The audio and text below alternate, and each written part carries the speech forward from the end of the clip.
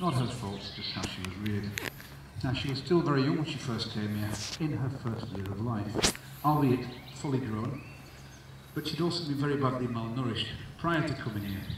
And this meant that her first supposedly working set of flight feathers had actually grown in very weak and very brittle, and had mostly all snapped off. So she wasn't very well equipped for flying. Now, it took about 3 years after we got her, of feeding her a decent, well-balanced diet, before she managed to grow in her first working set of flight feathers. So Mortimer was about 4 years old before she got anything above 3 foot off the ground. So as a result of that, Mortimer is now scared of heights, which is a bit of a drag really when you consider the fact that out in the wild, buzzards tend to soar on the thermals at between about 1,000 and 2,000 feet, and they use their incredible eyesight to home in on anything that's edible to them. Are you listening to that, Mortimer? Just going to take the buzzard for a walk. Body at Muncaster. Now, she's happy to do this. We're happy to let her. She looks a little bit like a malevolent chicken. Anyway, buzzards are what we call opportunists, which is a very kind way of saying that they're incredibly lazy and they like to eat dead things. Their favourite form of hunting is to sit on a lamppost next to an A-road or a motorway and to wait for rabbits to get run over. Squash bunnies don't run as fast as living ones, you see.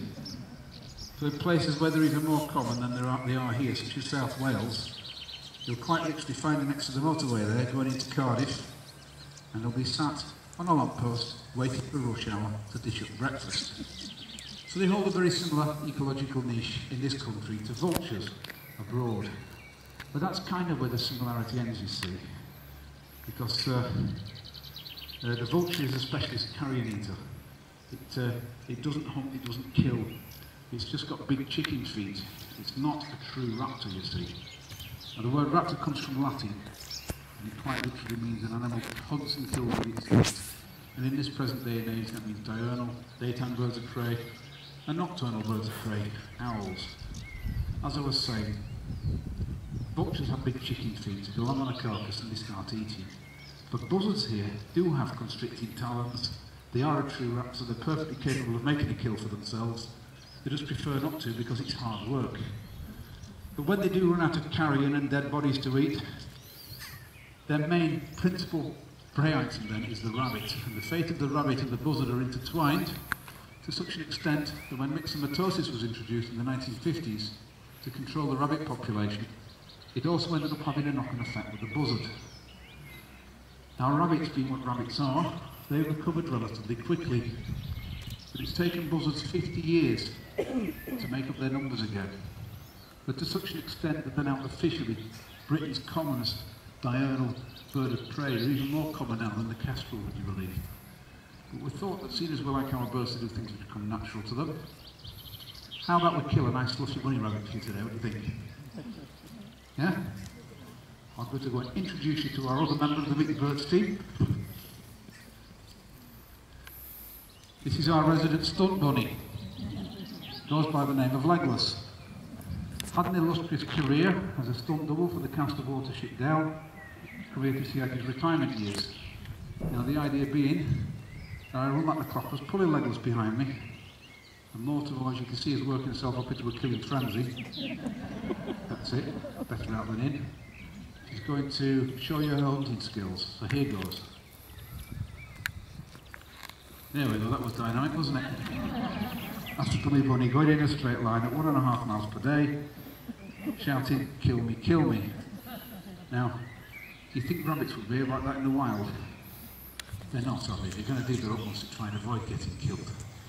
So what I'm going to do now for kill number 2 is I'm going to try and make the rabbit behave like a wild one, like, so jink about, take evasive action, get up to burst of speed to try and avoid getting killed.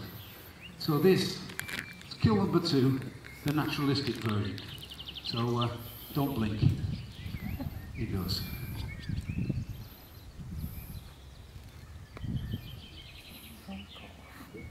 Oh, here she comes. There we go. Hunting buzzard. As you can see, what sets a predator apart is its ability to make split-second decisions.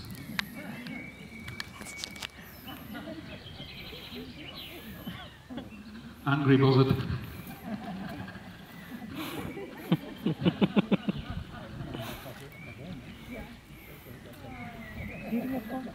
Dizzy buzzard.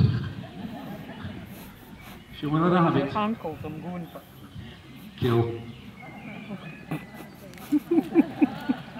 Give her a round of applause. She's giving you a laugh if nothing else. Right now then. Can you picture the scene out in the fell? Where rabbits... No. It's over here. Where rabbits get up to bursts of speed to revenge, you see. Where rabbits get up to bursts of speed of around 30 miles an hour. And there, furiously, chasing through the heather, is Mortimer, the common buzzard. Now, based on that performance, what do you reckon the chances of survival would be in the wild? Nil. She's had 19 years practice. You think she'd have had 19 years to learn how to hunt in the wild? She wouldn't have even had 19 weeks. By the way, she's not old yet, she's only middle-aged. She could live up to 40. But anyway, in order to learn how to hunt and how to kill, you've got to learn timing and coordination. The way we teach that here at the L Centre is by doing a catch in mid-air. Catch in mid-air, Mort. There we go, good go. That's the first one this week. Yeah, she deserved that one. Right, Mortimer's now done everything that's required of her. And now we come to the highlight of her day. And that's T-bone mouse. Yum. Here we go. Here we go, that bit there. There we go, okay. Right, now then. Come on. Just trying to do a fruit bat impersonation at the moment. Now, what you see is quite amusing, but it does have a serious side to it, and that is that we never taught Mortimer to chase rabbits on foot. It's something she came up with all by herself, and it's a fair indication that had she been born in the wild, she would probably now no longer be alive. Because out there in the wild, you can't afford to be a slow learner like Mortimer. You've got to learn to survive after the manner of your kind as quickly as possible. And if you don't do that, you certainly won't survive long enough to breed. So out of every clutch of eggs that buzzards hatch, only the strongest and the cleverest survive long enough to breed for themselves. So only the strongest and the cleverest actually end up passing their genes onto the next generation. Now this is known as natural selection, and it's what keeps the species strong. So even if we could breed with Mortimer here, which we can't because she's an infant, we wouldn't, because there's every chance that we might end up passing her thick gene onto her offspring, and we would be releasing into the wild buzzards which would have a tendency to chase rabbits on foot. Okay. The rabbits are lovers. Not that it matters whether Mortimer can breed or not, because she's more than happy doing the job that she does here. And in so doing, she more than earns her keep by being an ambassador for her counterparts in the wild. And in our off-view areas, okay, you can have one more. There we go. Be quiet now.